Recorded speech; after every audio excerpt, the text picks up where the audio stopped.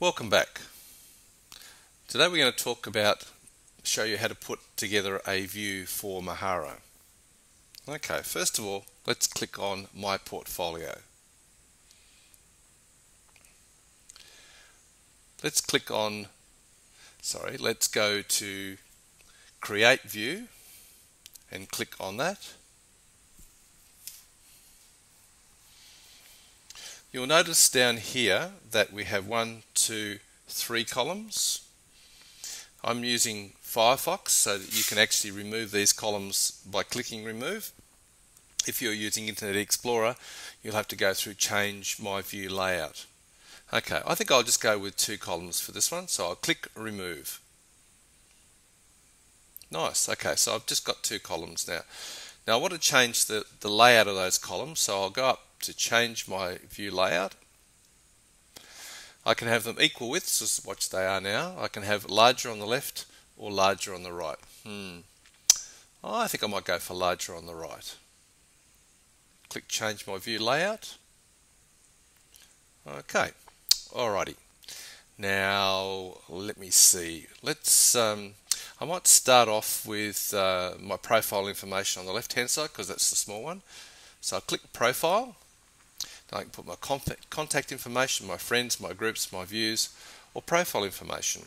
Okay, well let's play around with that. I'll put Profile. So I'll drag this down. Try and drag it down, hang on. Drag it down into here and let it go.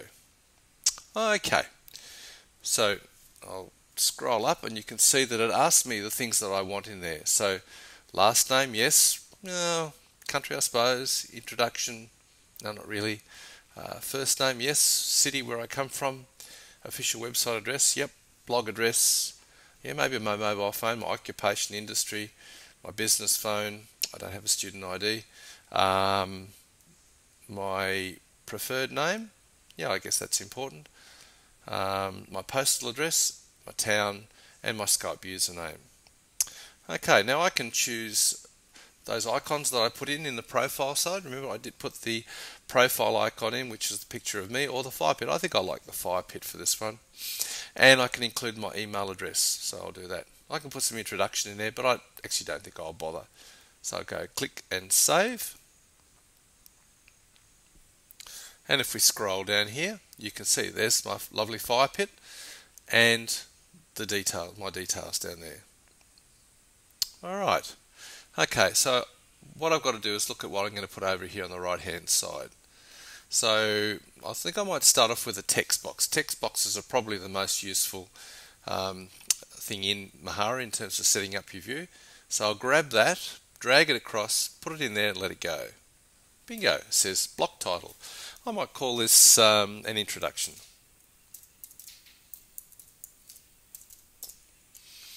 Okay, and I can put an introduction there.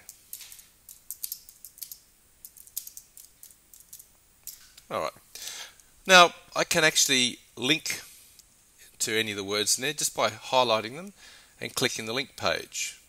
So I might put, I think I'll just put the CQU address in there.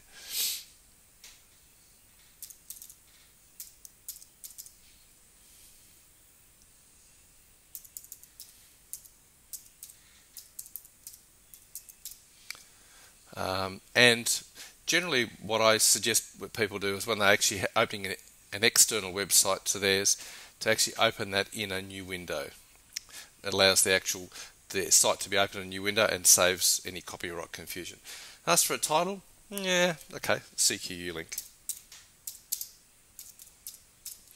And click Insert.